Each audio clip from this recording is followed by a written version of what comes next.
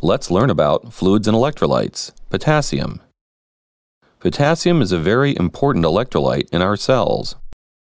Potassium contributes most to the osmolarity, or concentration, of the cell's cytoplasm. Potassium plays an important role in many body processes, including the function of muscle cells, metabolism, and protein synthesis. Potassium and sodium regulation are closely linked. Aldosterone helps to regulate potassium. Aldosterone is secreted by the adrenal glands and targets the kidneys.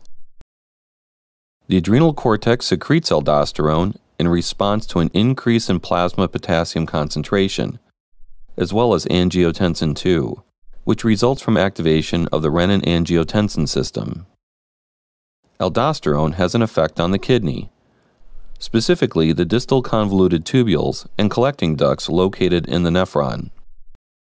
Cells in the tubules and collecting ducts respond to aldosterone, causing an increase in sodium reabsorption and potassium secretion.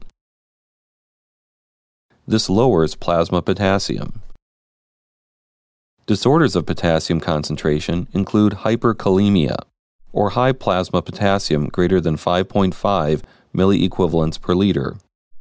Hyperkalemia can be caused by kidney disease, Addison's disease, which affects the adrenal glands, tissue damage, potassium supplements, and some blood pressure medications such as angiotensin-converting enzyme inhibitors, which have a potassium-sparing effect. Hyperkalemia can result in serious problems, including fatigue, weakness, numbness, tingling, nausea, vomiting, breathing, and cardiovascular problems. Hypokalemia occurs when plasma potassium is less than 3.5 milliequivalents per liter. Hypokalemia can be caused by kidney disease, diabetes, ketoacidosis, vomiting and diarrhea, extreme alcohol use, and some diuretics.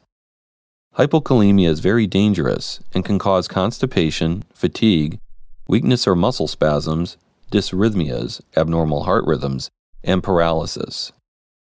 I hope you've learned something about potassium, and see you next time.